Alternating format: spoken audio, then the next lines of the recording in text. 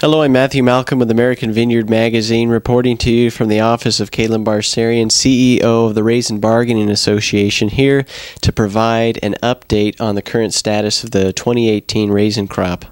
Thank you, Matthew. We're back again.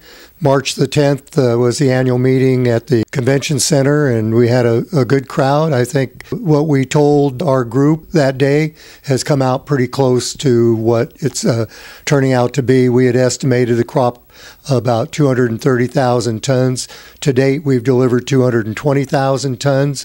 The shipments are in corresponding to the amount of tonnage available. So we're looking at a very low inventory, one I haven't seen this low since the 70s, when we carried out about 70,000 tons.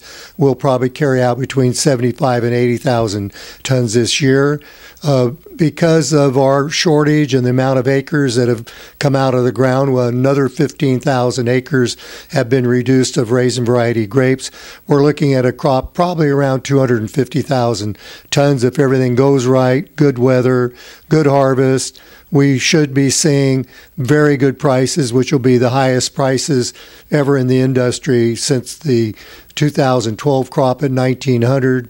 We've already got one raisin processor, which is national, offering 2-year contracts at a minimum price of $2,000 a ton. Bunch counts came in at 33, where last year they were 27, and the average is 37. So it looks like just an average crop with a reduced acreage. So we're looking good at this point in time, and have to wait and see when we get to September, and hopefully get through it unscathed with no problems this year.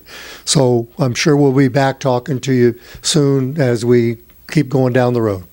All right, yeah, we still got a ways to go until harvest, but it's looking like it's going to shape up to be a good year for the raisin industry. Stay current on what's going on in the California raisin industry by reading American Vineyard Magazine. I'm Matthew Malcolm, CaliforniaAgNet.com.